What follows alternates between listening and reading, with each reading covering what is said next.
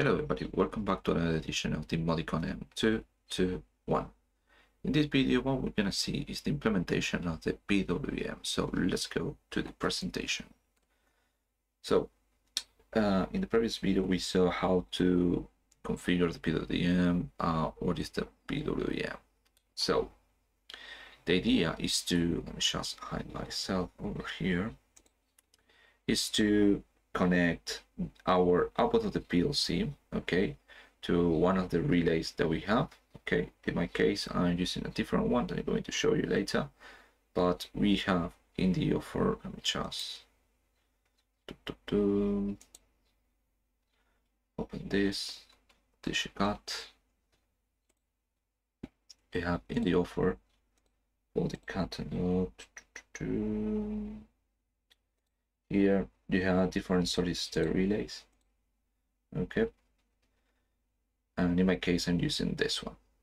Okay, so as I don't have anything else to test, to be honest, I'm using a lamp. Okay, so we can see the different state of the lamp, okay, from different duty cycles of the PWM. You can also use a heater, and then in the heater you can, for example, measure the temperature of the area, so you can play with the PWM output of the controller. Okay, so the idea now is to open the previous application that we saw, okay, which is very simple, and then link a percentage NW variable to control intensity of the lamp. So if we go back to our project, this is the project, okay, this is the function block for the PWM.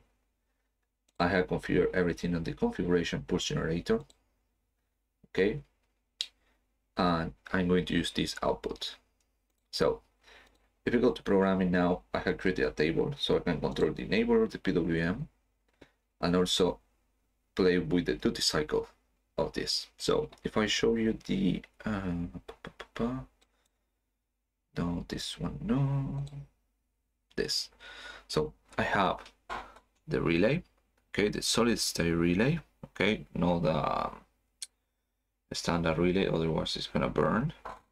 And I have this lamp. Okay, so what I'm going to do now is to enable the PWM, and it's going to be 100%. So you can see now the lamp is on.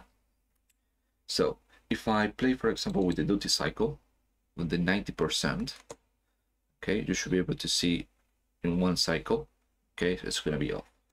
If I start reducing this, you can see that the time in off is start increasing.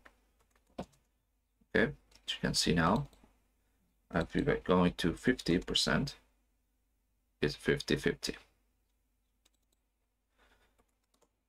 Okay, now more time in off, and so on, and so on.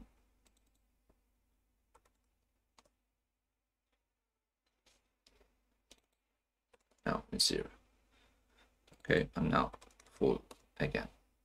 Okay, you can also play with the frequency.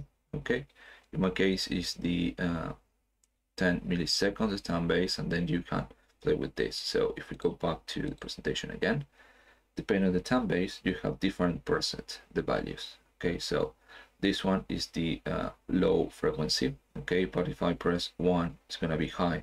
But it will depend on the characteristics of the solid state relay that you have. Okay, for the output. Okay, so for example, let me see if they are over here. You have different type of switching. Okay,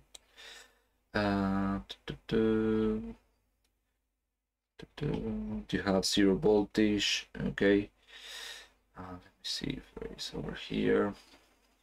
This is the C output, so you have 0 switching, random, and then this is switching, but it's not, doesn't apply with this one because it's other current. Okay, but you have different switches, so you need to check the characteristics of the switching and the power that you require in order to control the load that you're going to work. Okay, in my case I use just a lamp, but you can use a heater, and then you will need to check on the power, the current that you're going to use for that one. You can see as long as you go into this catalog, you can see different range of load that you can use. Okay, so that will depend on the characteristics of the load, but this one is just a quick example, okay, of how you can